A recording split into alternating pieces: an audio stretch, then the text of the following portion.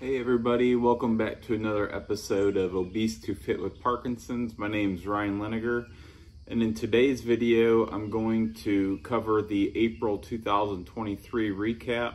Had a wonderful month, just grateful for all the prayers, support, and love, and I just wanted to thank you all for that. And a few things I wanted to cover in today's video. I have a few notes here, but I wanted to talk about prayer and how it's incorporated into my routine. A goal, a milestone that I hit this month that I had set back in, I think put it on my February recap video. And then a new program I'm trying out.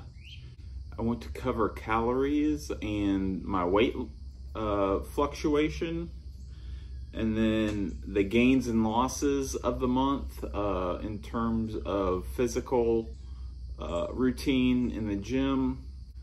I want to post a few pictures also of workout that I had done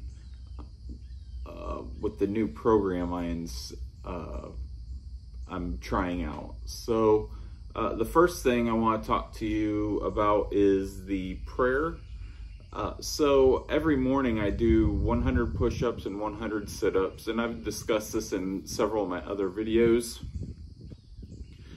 But before I start my push-ups and sit-ups, I start out with the Lord's Prayer, and then I do 25 push-ups, and then I'll say another prayer, and it ranges. My pastor, I'll pray for my pastor. I pray for my friends, different ones I know that are going through some difficult stages or chapters in their life.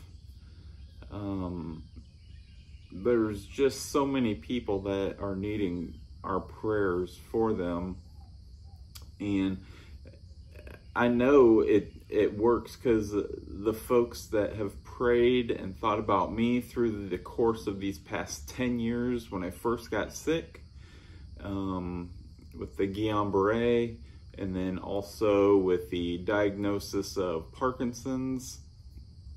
Without you guys, I mean, I don't know where I'd be right now. So I don't want to get off topic too much, but I wanted to share this with you. I've shared it with some family and friends. It's Psalm 18:6, and I'm reading it here. So just so you know, Psalm 18:6, in my distress I called upon the Lord.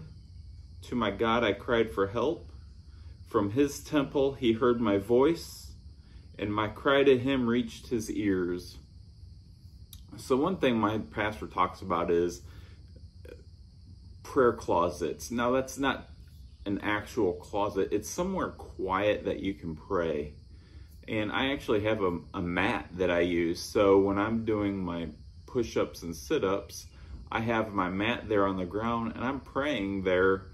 Sometimes my kids are in the room, sometimes they're not.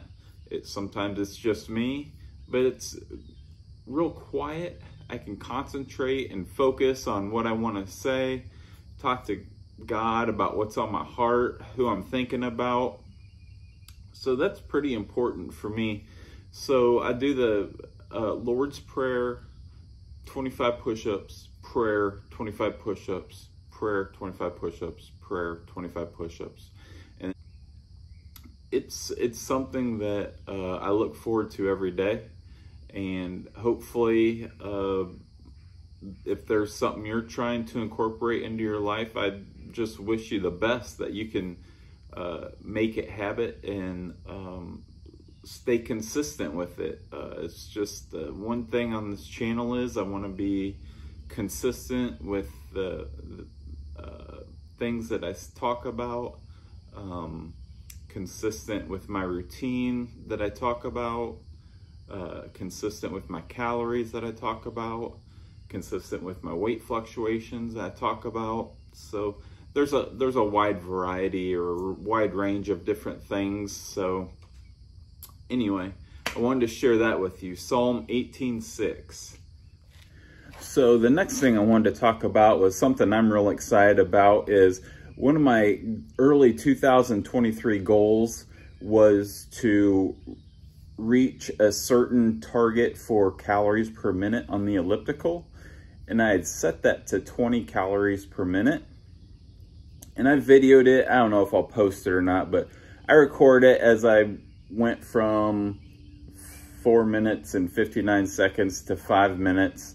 And right before that, I had hit 100 calories burned. So I hit I've done it only once. So, but I was excited. It was a goal that I hit. It was 20 calories per minute. It was pretty tough for me to do, but it took a long time to get there. It wasn't overnight. And again, that's just one of the things on this channel that I want to talk about is small goals and to reach a bigger goal. And that was a big goal for me. So now I want to try to get that consistently. So I've been pretty good about 16 to 17 calories per minute consistently on the elliptical, and I do that for 5 minutes. So it's a 5-minute interval where I try to get to X amount of calories. So some days it might be 75 calories, and that day I wanted to try to get 100 calories in 5 minutes, and it was pretty exciting. That was a goal I wasn't sure if I'd be able to get, but we got it. So again, thank you guys for everything. Without you guys, this isn't possible. Just grateful for that. The next thing I'll show you is the gains and losses for the month. So just bear with me one moment and I'll get that set up. All right, guys, so here is the 2023 gains and losses for April. I am still using the Strong app, which I absolutely love. It really keeps track of my exercises and the weight I'm using, keeps track of the previous session also. But I just have a list of my exercises here that I've been doing. And then the week 1, week 2, week 3, and week 4 you see. That it was explained in a prior video as to why I use those numbers. And then everything is empty. I hit all the numbers like the 120, the 250, the 250. I hit all these this month. But the reason I left it empty is because I didn't do week 4, and that is when I started this new training program. So I was doing 2 sets of each exercise at the time. And last week, the 26th, I believe it was, of April, I changed over to this new program where I'm still doing the same exercises, but I lowered the weight to 60 to 70% of that particular exercise, and I'm doing it to failure. So basically I'm lifting until I cannot lift that weight anymore at that weight.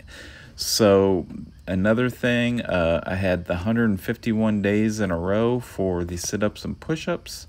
Calories started at 2,400, went to 2,600, and I bumped it back down. I did a couple 18-hour fasts to help kind of with some of the excess fat that I have around my waist. Now, a couple of those a month I'm going to try. Over time, I think it's going to really help. My weight got to 176.4. YouTube subscriber count went to 44, so that's +3, and I really appreciate everyone's support.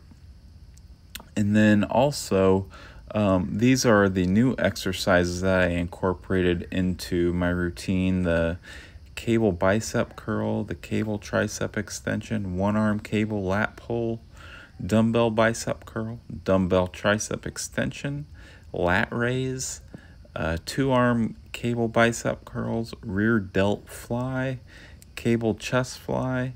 And so I'll probably go through a routine where I'm demonstrating these, so it kind of makes a little bit more sense. They are online as well if you want to see what they are. But these are just different exercises to help me these are just different and new exercises to help me get a new kind of movement for some of my muscles, my muscle groups I may not use too often. So it's just an opportunity to capitalize on that. So the exercise routine, I've done it 3 times now, and every time it's been right around 45 minutes. And so far I'm very pleased with it. I think it's going to be beneficial. I kind of had topped out on the weights that I was doing 2 sets each of. So I think this is a good opportunity to bring it back down, the weight, and I'm hoping it prevents injury. So I'll start at the lower 60 to 70% weight that I was using prior, and then just do the sets or the exercises until I can't lift that weight anymore. Then I take a break in between. It's about a minute rest in between each exercise, and then I go into the next exercise. So that's what I'm doing. I'm trying it. It's new for me. I would love to share the results with you. I'm going to do it in the whole month of May. So we'll see how that goes. The next thing, just real quick, I'm going to talk about are the calories, the weight fluctuation, and I'll end it with maybe a few pics from that exercise session where I did the trained to failure from my max weights that I had done. I do 60 to 70% of that max weight. So just give me one moment and I'll get the calories set up. All right, so the April 2023 caloric intake, I'll just be brief with this. I did have 2 days that were outliers, so that was on the 1st. I have the green arrows above it on the 1st, and then on the 23rd, I was over 3,000 calories those days. I'm not going to dwell on that.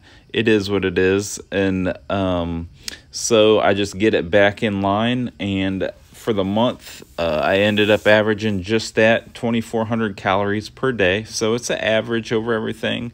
I had 3 18-hour fasts, and that was on 2nd, 10th, and the 16th. And then that 26th, I just wasn't hungry that day, so I didn't eat a lot. The things I did eat were healthy. I wasn't real hungry that day, but those were the 3 days that I fasted, was the 2nd, 10th, and 16th. The last thing I wanted to talk about were the weight fluctuations. So started at 183.4 for the month and finished my lightest that I've been since high school. So that's been 20, I can't even count that high, but anyway, it's been a long time, 1996 till 2023, so 176.4, so I'm very excited about that. I didn't lose it quick. I had dropped some weight in March quickly, but in April, I scaled it. I'd say it came down consistently, it looks like, through the month. So I just took a few snapshots throughout the month just to see where I was at, and I was very pleased. So good things going forward into May. Lastly, I just want to say thank you to everybody for your support again and your prayers. I'll wrap it up here. I got a few videos coming out. I'm going to kind of venture into maybe just a little bit of woodworking. I saw some, they're called chick-nick tables. So it's little tables for chickens. It's chicken picnic tables. And I saw it online. I just thought it was kind of neat. Might be able to use it for maybe a flower planter or something along those lines. But anyway, maybe a little bit of woodworking coming up in the future. During the summer, it's going to be a little more difficult for me to video with the kids home. I'll try to get out at least one per week if I can. Maybe once every 2 weeks. So I have a lot that I haven't put out yet that I'll probably try to do throughout the summer, just to post for you guys. And deliver hopefully a product. Some of these videos I did back in January or February. I have my older glasses on in some of these videos. I have new ones that are wire rim. The other ones were black, thick black frames. But so I kind of can tell the ones that I did before February. That's when I had my black rim glasses. Until now I have my wire rim glasses. So anyway, that's not a big deal. But yeah, I got a few videos, just some pressure washing videos that I did, some challenges that I've had through this whole process, not since this channel, but since everything happened right at 10 years ago. So I did celebrate an anniversary with my wife and also driving. So that sounded weird, but yeah, I've been with my wife for married since 2010, and we've been together since, gosh, 2005. So yeah, so we celebrated an anniversary, and then I celebrated another anniversary with driving. And when I started driving, I started going to the gym. So that was another anniversary I just thought about, was going, it's been a year since I went to the gym, and I just tried to stay as consistent as possible. So I'll quit rambling. I'll just throw up a few pictures here from my exercise that I did that day when I started that new program with the Train to Failure, or Exercise to Failure, I'll say. And I will let you go. Thanks again, everybody, for watching, and I will talk to you soon.